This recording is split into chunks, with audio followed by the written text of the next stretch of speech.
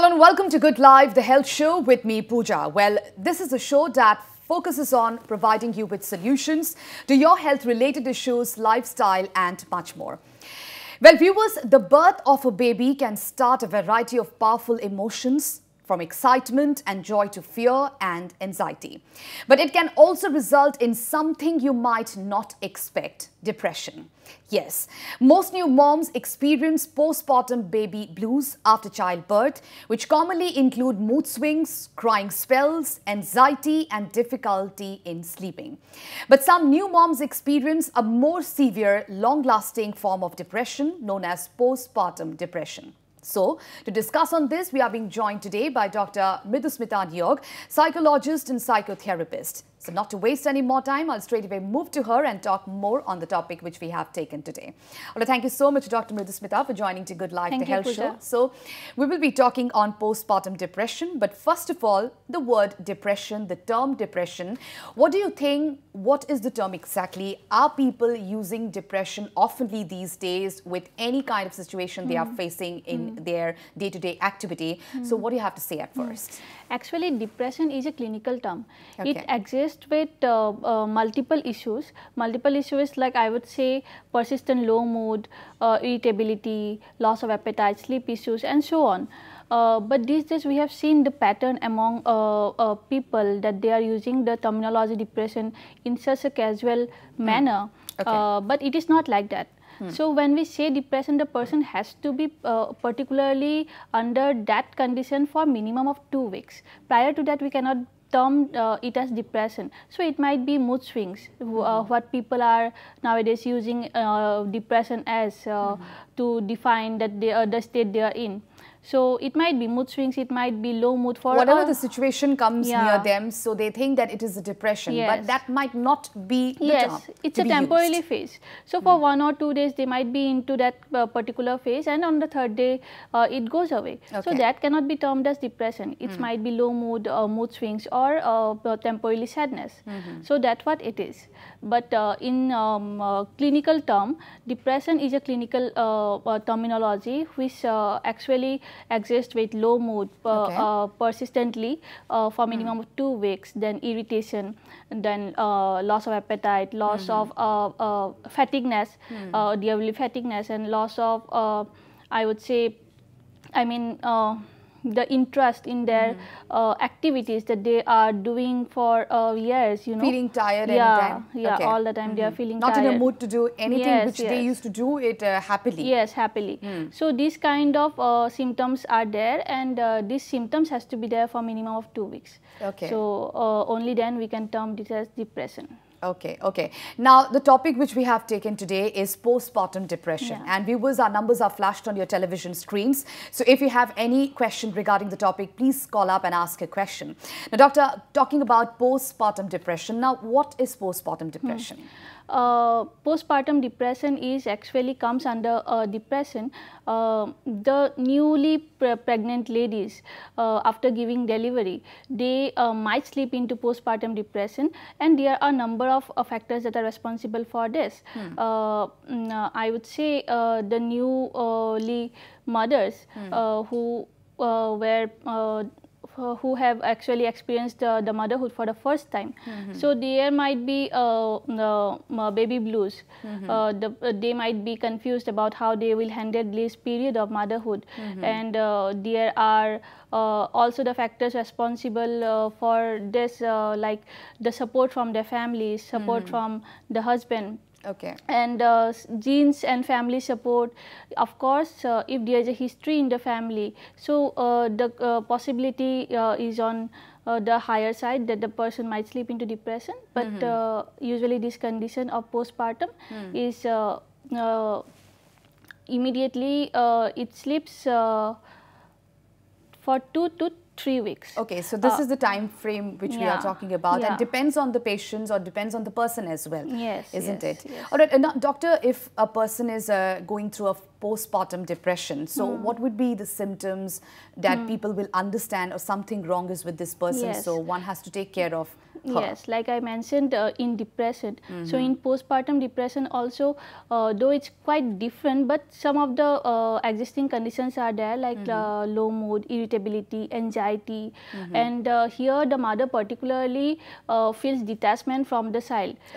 She don't feel that kind of connection with the child, and yes, there will be a constant thought of suicidal ideation. She might also feel that there will be a feeling to harm herself, at the same time to harm the kid. So these are certain symptoms. So why is it so, doctor? Because when the baby is born, so baby is more close to the mother. She'll be there 24/7 with the baby. So why these thoughts come up in her mind? See, during the pregnancy phase, there are lots of hormonal changes goes on within the mother. Absolutely. Particularly the rise in progesterone and estrogen. So once the mother delivers the baby, so everything goes back into the normal position. So this shuffle less from the higher level to the lower level. So it's a kind of biopsychosocial thing that happens. So the biologically all these things are happening, and at the same time, a lot of physical changes happen with hormonal things, and at the same time the psychological things. So there might be a confusion about how to deal with this new situation. Though the mother is prepared with this, but yet it is the first time for the mother how to handle the baby, how to take care of the baby. Lot of questions will be there, and at that moment only there are parents and there are family who will support her in every nook and corner and financial factors also comes in. So n number of factors are there, and the social support, the social connections, everything plays a role. So that is why it's happening. So what does it do to the women? Like, as you mentioned, that suicidal thoughts might come. Like, we are talking about the ones who are actually having a lot of like a postpartum depression. It has gone apart.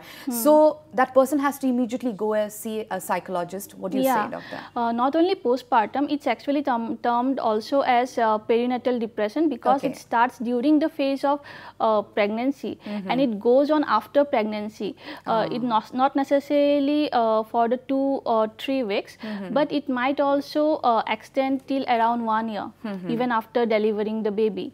So that how sensitive it is. And like you said, what categories of women are at risk. So here I would like to mention that yes, once the newly conceived parent, they might be at risk. Here I would also like to mention that not only the postpartum depression is for mother, at the same time the fathers are also actually. That was my next question to you actually, because like both are playing an important role in the baby's life. So what about the father? So father also get affected with this postpartum depression, I would say, not directly, because all these hormonal changes doesn't happen in the male person. But the thing is, while seeing the his partner in this phase for a constant period of time, the partner also slips into this, and there might be adjustment issues, sleep pattern changes, lifestyle changes, financial issues also pops in. So all these factors are also responsible for the male partner as well to slip into the postpartum. Though it's not so severe in terms of male, but yes, if there are some that affects the partner as well, isn't it? Now, if we talk about the ones, the ladies, the women who have delivered a baby, so if we talk about the medical conditions as well, so that can also be a major factor. Birth complications, or there might be various complications with the pregnancy as well, and certain environmental factors are also responsible that the mother was in during the pregnancy phase.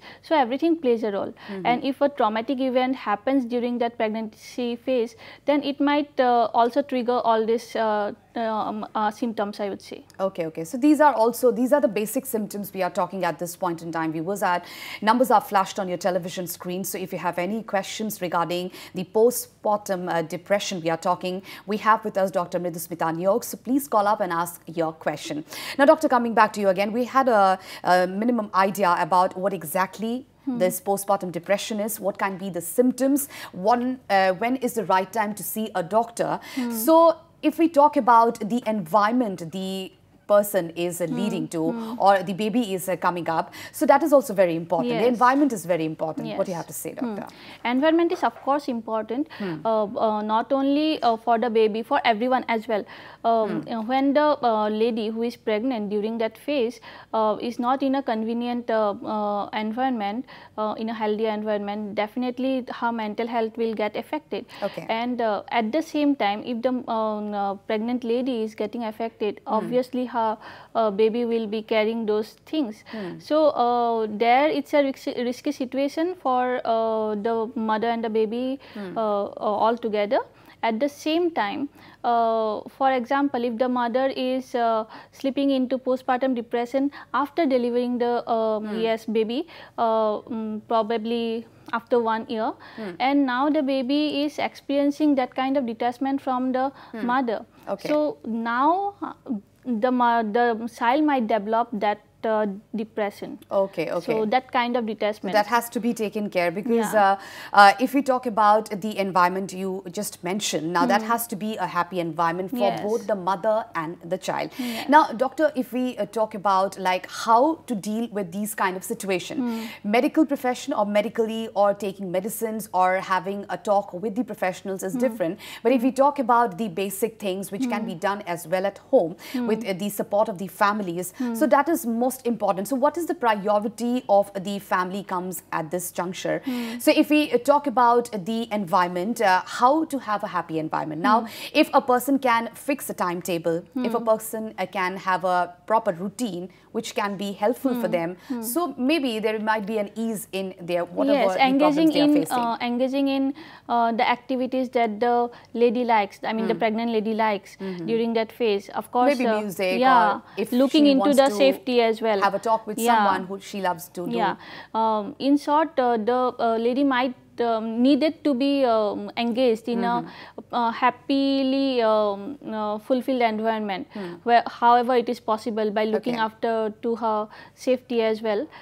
So we have to engage her in that things. And yes, exercise, yogas, mindfulness, all this plays a good role for her. Okay, okay, doctor, we'll have more discussion, but right now we'll have to slip into a short break. Well, viewers will slip into a short break, but do come back soon because we have lots more on the other side.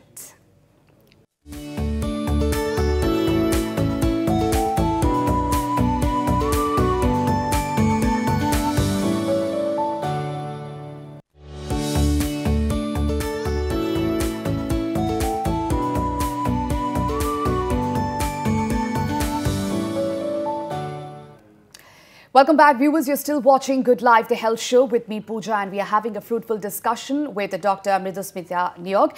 Well, doctor, coming back to you again. Now, if we talk about what is the age group we are talking about at this juncture, what do you have to say on this? So, early pregnancy, prior the age of 25 is quite risky for a lady to slip into postpartum depression. And yes, teen pregnancy, or if a mother has twins, triplets, all these conditions plays a role in postpartum depression. All right. Now, early pregnancy and unplanned pregnancy can also be one of the factors for this postpartum depression. Along with it, teen pregnancy also plays a role.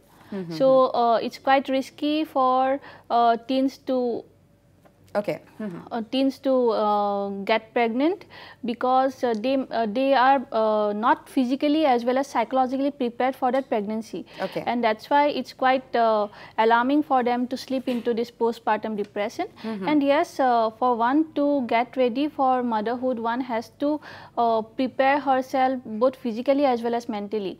So all these conditions plays a role. Okay, so these are the conditions which also plays an important factors and also plays an important role for a mother to go for a postpartum depression. Now, doctor, what kind of tips you would like to give our viewers who are watching our show at this point in time? So, in order to handle this postpartum depression, I would like to mention here that they should actually keep an eye about their environment, in which environment they are in, because a healthy environment is very essential for both the mother and the child to grow healthily. And yes, to engage in a happy, playful activity, of course looking after the safety of the mother as well, and doing practicing this sleep hygiene, having a good communication within the family, reaching out to their friends, making social contacts. It is also important. Very important. Because what we see during the pregnancy phase, I have seen certain cases in the clinic where they come to us and report that during that phase I was stuck in the home, I was not unable and to move out. people were not allowed to meet them as well. There were a lot of like myths which surface at this point in time. Because of all these things, the lady gets suffocated, frustrated, irritated. It's always, if we see medically, it's also safe, like there might be infections for which doctors also advise, like as long as possible, you should have a less kind of crowd. But it doesn't mean that you will be bound or you will be like inside a room for a long time. It is not possible for anyone to be confined in a place for a longer period of time. I mean, it's like for 9 months. Right. It's not, it's impossible. Like we have seen us during the phase of COVID-19, if we are suffocated as a population, we can imagine the plight of the mother. Absolutely. Because she is undergoing lots of hormonal changes during that phase. What is been going with them is only that person will know. And a lot of changes happen at this juncture which only a mother will know, for which there are a lot of people who goes for postpartum depression. We had a fruitful discussion at this point in time. Doctor, we are really short of time. We have to wrap up this show at this point in time. Thank you so much for joining to Goodlife, the health show. All right, viewers, with this we have come to the end of the show, and we hope that we were able to answer all your queries in the best possible way. And in our next episode, we will be discussing on some other important health issues. Till then, stay healthy, stay fit, and keep watching Northeast Live. Goodbye.